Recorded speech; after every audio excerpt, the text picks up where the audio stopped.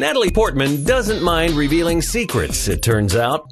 According to the New York Daily News, the 32-year-old Oscar winner told them why the kissing scene between her and Chris Hemsworth at the end of Thor: The Dark World was so passionate.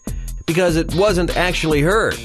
Get this, their kissing scene was shot during the reshoots after principal photography had wrapped. And since Natalie was in Hong Kong working on another film, they had to call in a ringer to lock lips with Chris, his wife. Yeah, Elsa Pataki donned Natalie's wig and costume and smooched her man so passionately that Natalie called it the perfect solution. And we couldn't agree more.